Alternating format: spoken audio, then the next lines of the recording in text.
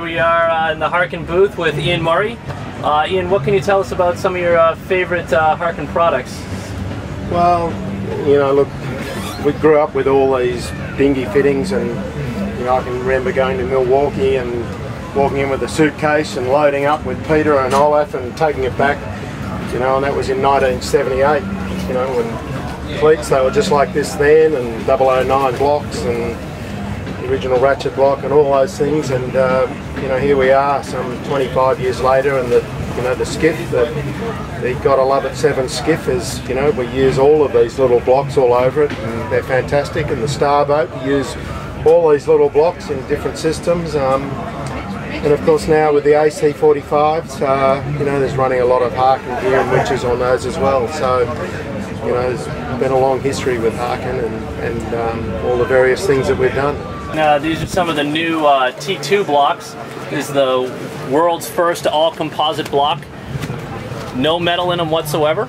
Yeah. We have two different styles. We have the T2 and the T2 loop.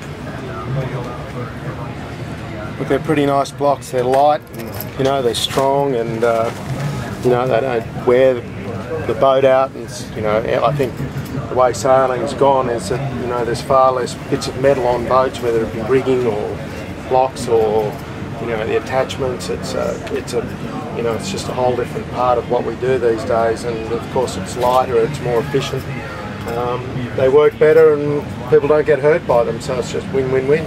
What size blocks are you running on the 18? Oh look, the 18, probably the high load blocks are, you know, this sort of size, and then, you know, a lot of the control lines are the, you know, things like the 18s, or, you know, some of these micro blocks and bits and pieces. So, you know, it just really depends what they do. You know, a range of the big cleats and the little cleats, you know, depending on how many block and tackle, but the high loads are obviously the, you know, the old girls. Oh, sure.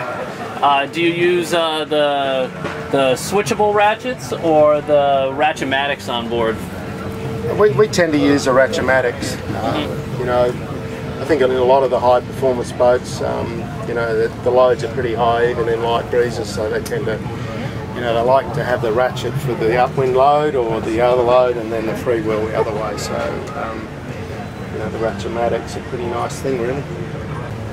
So Iain, you've been involved in the America's Cup for quite some time now, and know Peter and Olaf Harken for a long time.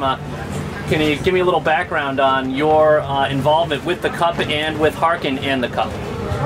Well, you know, my involvement started way before the Cup. You know, as I said, it started back, you know, with Colour 7, you know, which is the forerunner to the skiff back in 1977. You know, we won 6 World Championships in a row with Harken equipped 18-foot skiff, 77 to 82, and you know, the relationship's just gone on through that, and Etchells and Ocean Racing, America's Cup, and lots and lots of different boats. And you know, here we are again today. You know, we've done, you know, we're just about to start building our 15th AC45 that's, you know, loaded with Harken gear and bits and pieces, and of course the bigger teams are now starting to build the AC72s, and you know, and we know they're going to be really hard to sail, so they're going to need lots of blocks, lots of winches, you know, probably 8 pedestals, I mean 8 people on pedestals at any one time, you know, because the loads are enormous, and you know, all this efficiency of blocks and tackles and systems and furling gears, and